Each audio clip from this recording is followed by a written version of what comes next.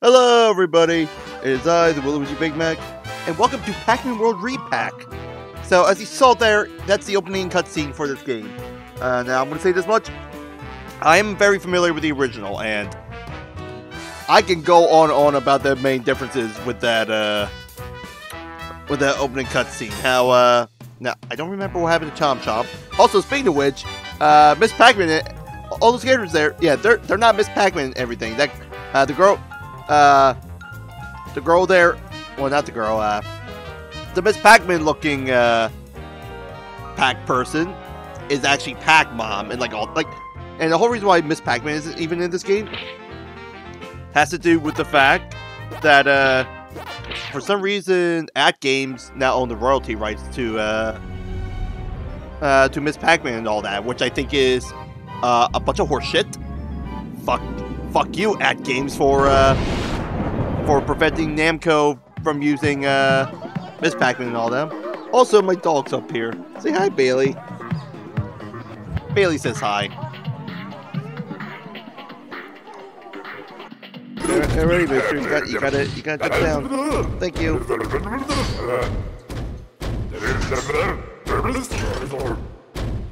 So in the original, Pac-Man wanted chocolate cake instead of vanilla. So at least the ghost got that right this time. One disappointment I have with the cutscenes in this game is that there's no voice acting. The original had voice acting. Really, Bailey? On my lap again? Well, I guess this episode's featuring Bailey. Because he wants to be on my lap right now. You can't be on my lap right now, little buddy. I'm recording a video. Yep, there it is, Pac-Mom.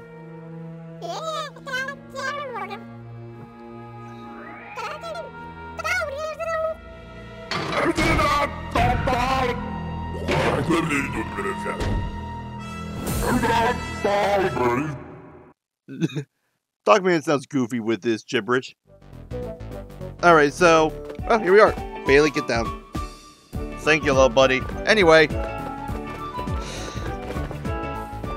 So, welcome to Pac-Man World. This is, obviously, piss off sign. I can explain it better than you. So, this is, obviously, a remake of Pac-Man World. Here's one big difference compared to the original. Grabbing a power pellet makes you big, mega Pac-Man.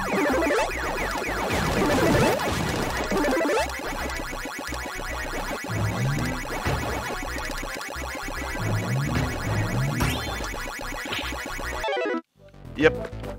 So yeah, there's that. Let me go grab those bananas. But yeah, so Pac-Man World. So why did I? So obviously the game recently came out. Funny story. I was originally planning on doing the first Klonoa as a Let's Play, and then when I decided on this, Namco announced they were doing the Klonoa remake. I'm still never gonna get used to that new butt bounce. But yeah, they announced a new Klonoa remake, and I'm like, well, shit, I guess I'm gonna have to wait for that. And then eventually, while I'm waiting for a Klonoa to come out, I was like, oh, you know what? I'll do Pac-Man World. And then Namco announces the Pac-Man World remake, and I'm in that in between where it's like I'm excited because the game got announced, and the fact that Pac-Man's now acknowledging this hidden gem of a platformer series using their mascot. But at the same sense, I was also annoyed that they were like, oh yeah, we're also doing this as well. And it's like, damn, now I have to wait even more. And between doing Klonoa and Pac-Man, I'm doing Pac-Man first because, well, A, the game recently came out, like, as of right now, the game came out, like, almost a week ago, I would probably want to say, as of recording. And also, because, well, 2, I know this game a lot better than Klonoa. Klonoa would have been a blind playthrough. And 3, Pac-Man World was $30 compared to Klonoa being 40. Then again, Klonoa, you're getting the first 2 games. Anyway, so what are the mechanics of this game? Obviously, you can jump around. The mainstay of the Pac-Man World games are the butt bounce.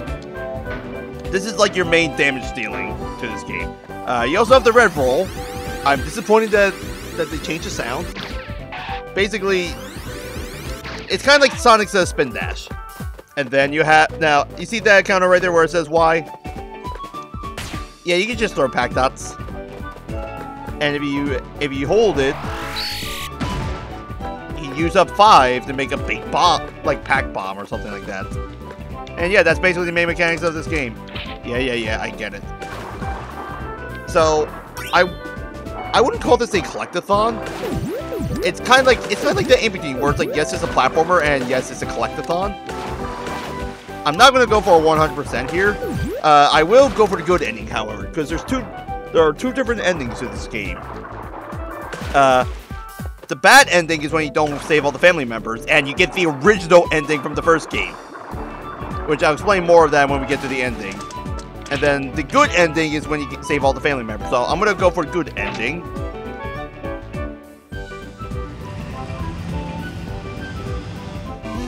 Yep, and now here's the thing. Now here's one weird thing with the music in this game. This sounds like it's the original version of Buccaneer Beach. But when we get to the other levels, it sounds like they remixed the other music. So I can't tell if this is actually remixed or the original. Regardless, I'm fine with it because Buccaneer Beach is really, like, the music in this game is actually really good. Now one thing I can, because this game is, remade from the ground up, they definitely patch a lot of bugs. One of which being Pac-Man's weird momentum bug in the original. So speedrunners, they like to just kind of destroy their D-pad and do this when Pac-Man's in the air. Because for some reason in the original, Pac-Man just gets a lot of air momentum when you do this. And yeah, if you ever look up a tool-assisted speedrun for the original Pac-Man World, they go hard. Now, because this is remade from the ground up, there is one consistency issue that I'm annoyed with, and that's just the butt bounce. There's kind of like a bit of a delay, like of course I'm used to it now, but there's like a bit of a delay after you jump. Like, yeah, like right there. Like, you can't just mash A to do a butt bounce like you could in the original. There's a bit of delay before you can actually do butt bounce, which is, it's a bit annoying, but I'll probably get used to it.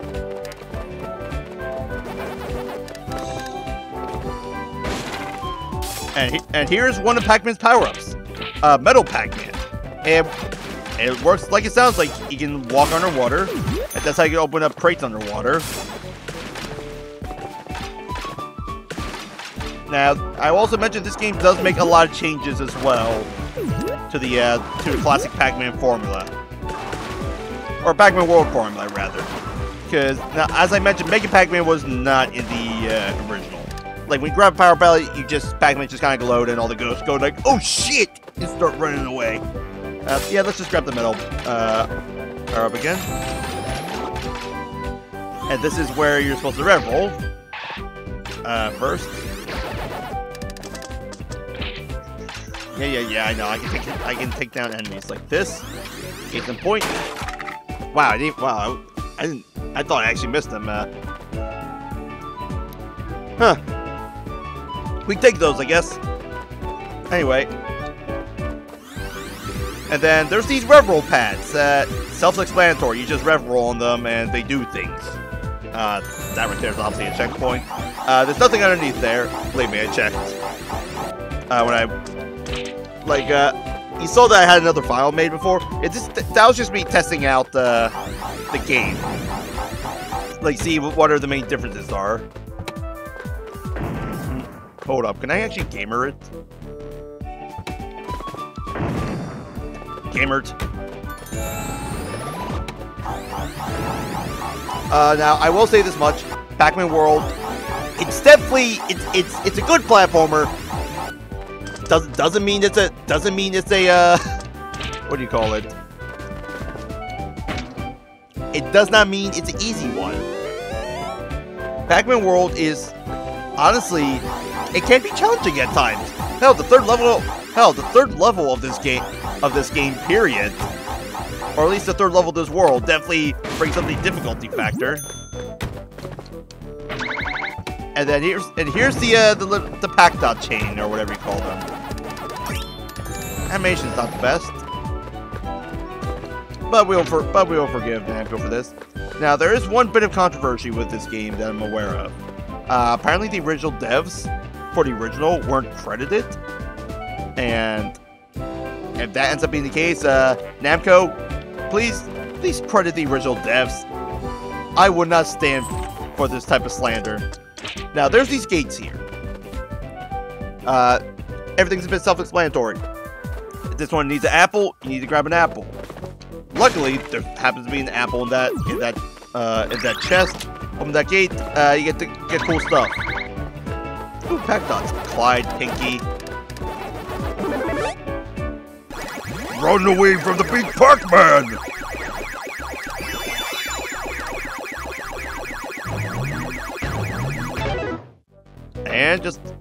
And another thing, they decided to change the level clear, like the end of the level, by needing you to destroy this Pac-Man statue.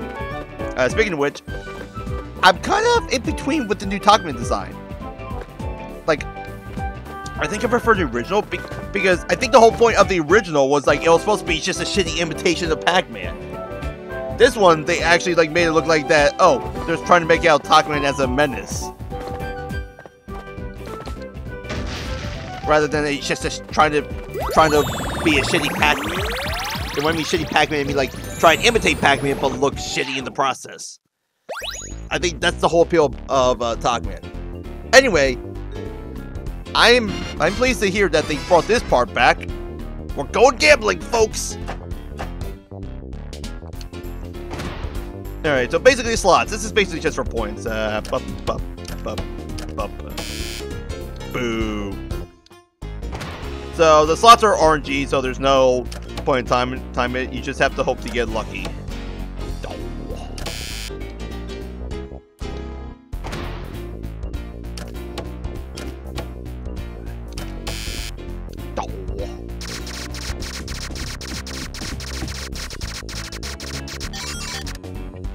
Anyway, we can just skip all this.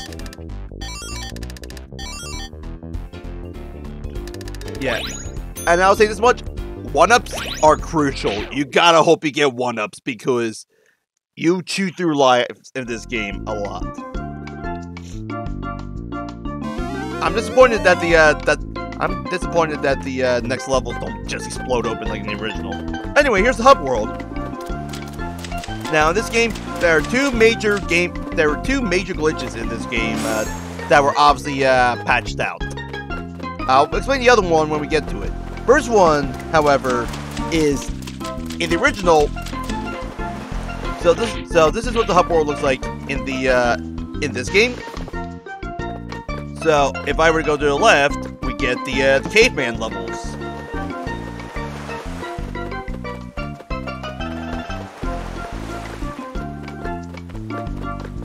However, if we continue going this way, there's a visible wall. And if we go the other way, it'll probably be faster if I rev roll. Maybe.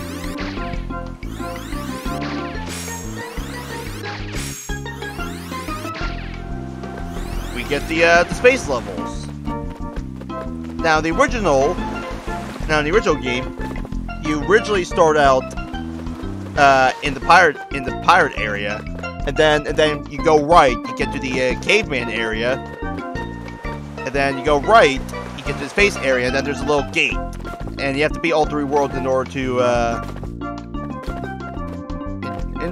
well, you know, move on. In the original hub world, there was a glitch that actually allowed you to just go out of bounds and die, which is hilarious. So obviously they patched it out, and I kind of preferred the new hub world a bit better because I think they kind of they structured it a bit better in my opinion. Now this is where you can play all the mazes.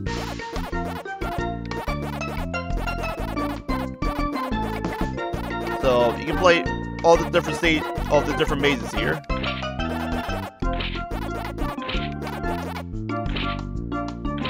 And yet, this is where you can view cutscenes. This is post-game stuff, and even then, you can tell by the shape of this that it's a Pac-Man arcade machine. Yeah, good of you for hiding it, Namco. We all know that this is Pac-Man. Also, supposedly, I'm pretty sure the developers that worked on this game are the same people that did the Pac-Man Plus, or Pac-Man Museum Plus, I think is what it's called. I'm sure my friend Chris is probably screaming at me right now, because he's a big Pac nerd. But yeah, anyway, enough goofing around. I think we have time for another level. And here's a new mechanic that we're going to see. Galaxian ships, Galaxian ships, and keys as part of the fruit. Now I'll explain them when we get to them. And then the Pac-Man letters. Now the Pac-Man letters, essentially you collect them all, you get a bonus stage. And time for me to talk about the other glitch of this game, or in the original rather. So in the original game, there's a glitch where if you go to the bonus stage, quit out of it, go to another level and kill yourself, you just automatically complete that level you entered. Because the game still thinks you're in a bonus level, which is hilarious. And it's also useful for speedruns because, well, I don't know about you, but being able to skip annoyingly long levels is definitely a benefit for speedrunners. Now, I'm going to see what the speedrun for this game specifically is going to be like. Cool, I guess I can't go that way as Mega Pac-Man. Now, another thing I should probably mention. Go away.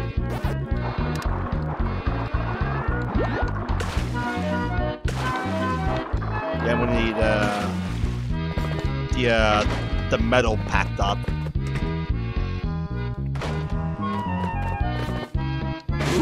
Ooh, what do you know? Just what I'm looking for.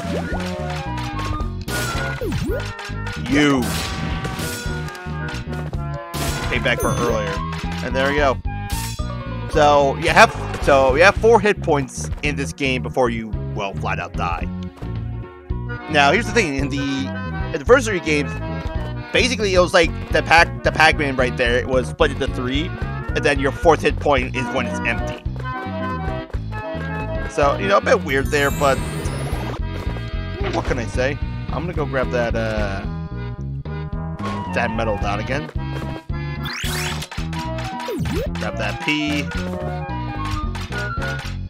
Then we're just gonna go down here. Aha! Tokens so we can gamble.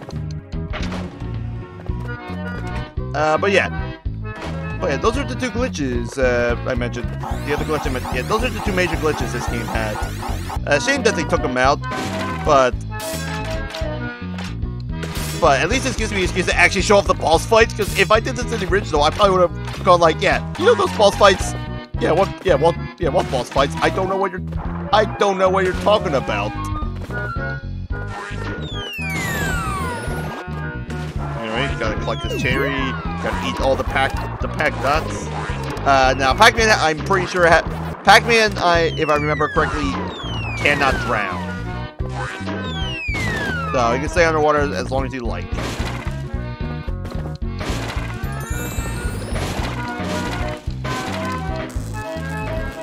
Yeah.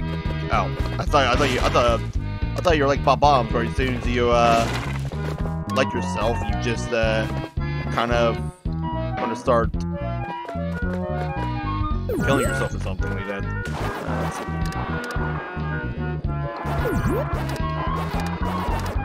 Okay, got the orange. I'm pretty sure that's an orange.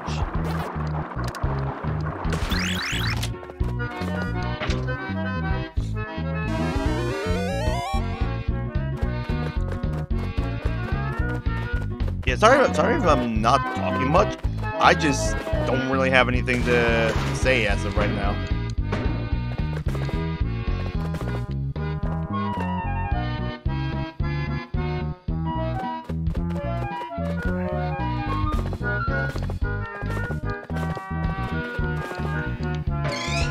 Fuck you, Bert!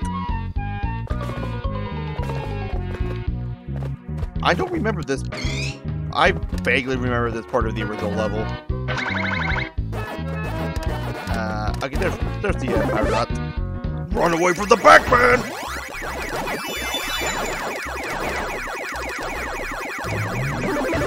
Okay, good to know that the power pellets do not count towards it. I like how you can actually eat the bird. I missed a C somewhere. Huh. That'll do it. Oh, and here's the new thing this game introduced. Metal enemies. You can only kill these enemies using Metal Pac-Man. Now that was something that was never in the original, nor World 1. Or World 2 rather. And honestly, it's a welcome change. I actually like that change a lot. Okay, there we go. Crisis averted.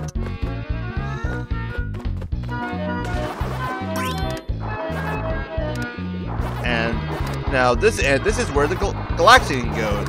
If I can find out where it is.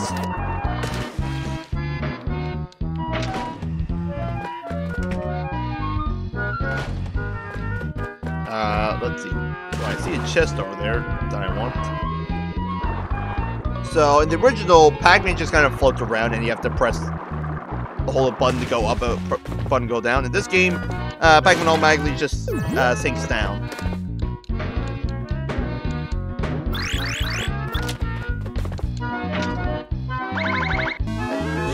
There we go. That's what I was missing.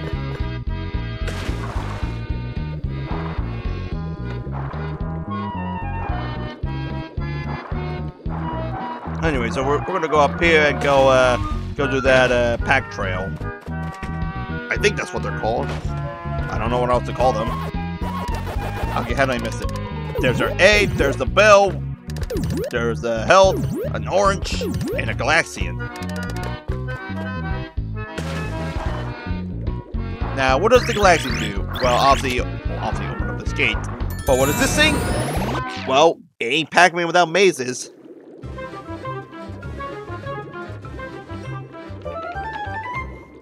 And what can I say? It's literally just a Pac-Man maze.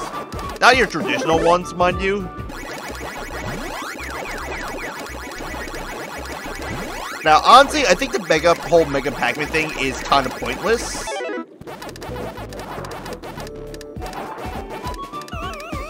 Oh, I thought I could actually get away with that. Ah, well. Let me just get. Normally, when I play just regular Pac-Man, normally go by quarters. Like, I try and get, like, sections done. You go away.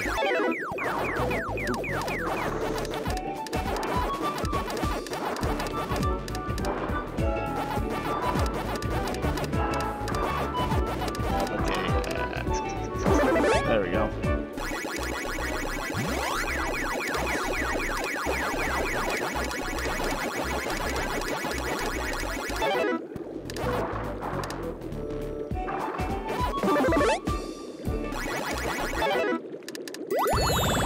Outplayed.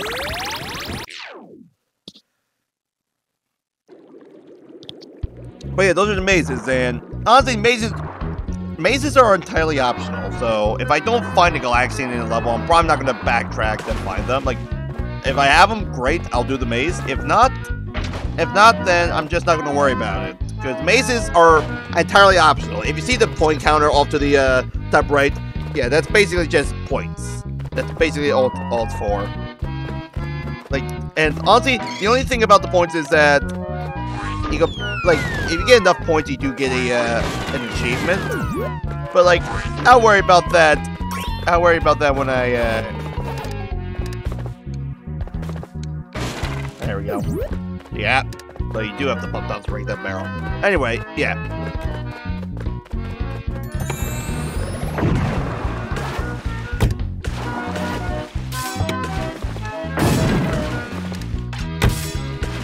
How did I not grab that bell? Yeah, I was about to say power-up's gonna run out, so I'm gonna...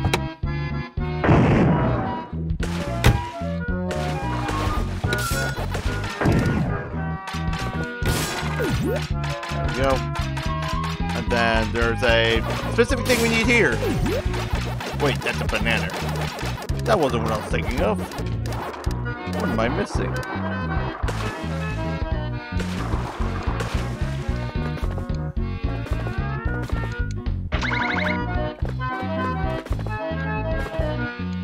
First, I'm gonna grab all these backdots here before I forget.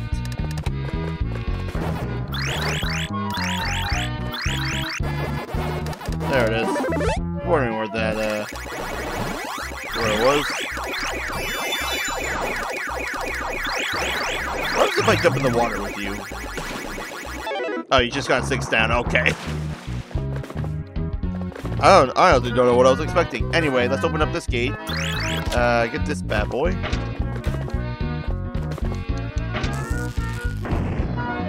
Now, the thing is, we're missing one thing. We are missing a key. Now, where is this key, I ask? That is a question I don't remember. I don't know. Because it was supposed to be in that chest over here, and I don't see it anywhere. So, and here's it. Up there it is. That makes sense. There's the key.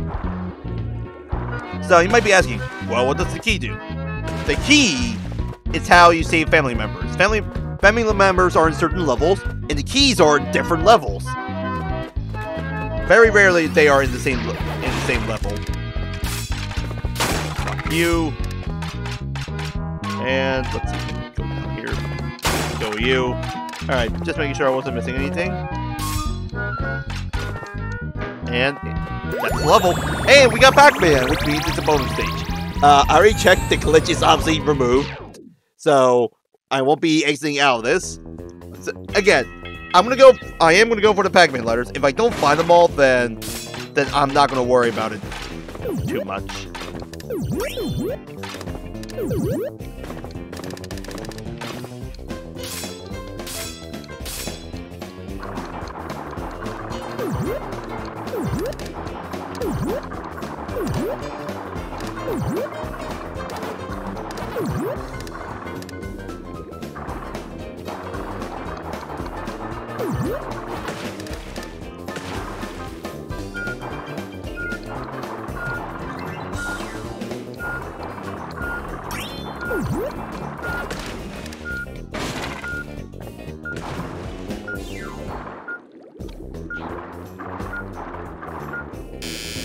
Oh well.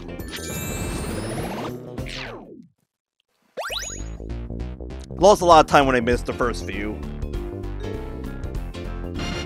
slot bonus.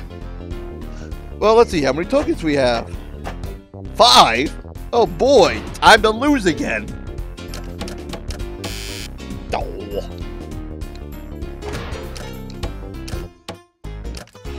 Oh. Maybe this one will be a winner. Doot. A doot. Aw. Well, maybe the next one. Maybe the next one.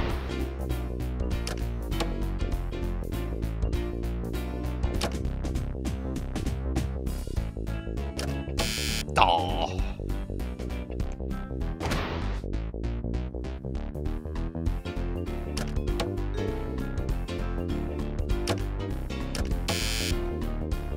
And this is why if I go to the casino, I'll probably be playing poker rather than slots. And luck is horse shit anyway.